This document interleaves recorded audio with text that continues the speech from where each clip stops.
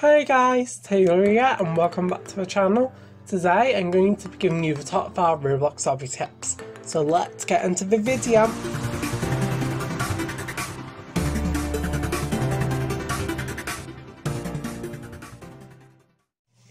In at number 1, my first and most important tip is, when looking for a list of obbies to play, is to pick an obby that you're more than likely to enjoy, then the more motivated you're going to feel to want to complete the obby.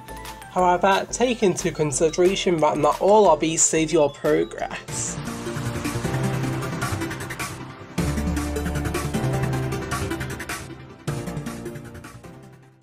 In at number 2 is to position your camera angle slightly above the jumps that you're going to do, so that you can see how close you can get to the edge to jump past or over the obstacle in your path.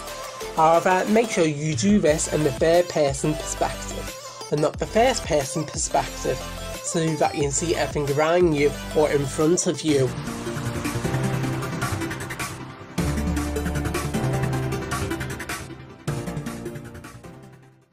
In at number 3 is to not rush when making the jumps, otherwise you're going to keep falling off in a repeatable pattern.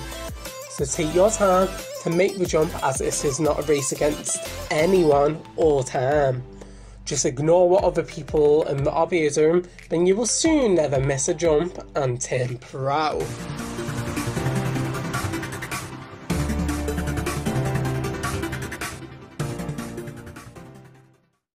In at number 4 is to keep practicing the many different obbies that you can find on Roblox, but to start off with an easy obby and work your way up to the harder ones. Then the better of a player you're going to become, and you will soon be teaching others how to play the game.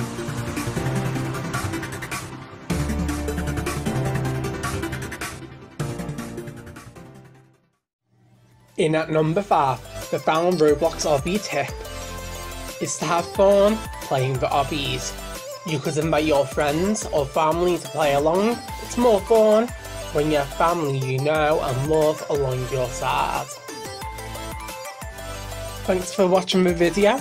I hope you enjoyed following along these top 5 Roblox obby tips, and hope that you use them when you next want to play an obby. Bye guys, happy obbying!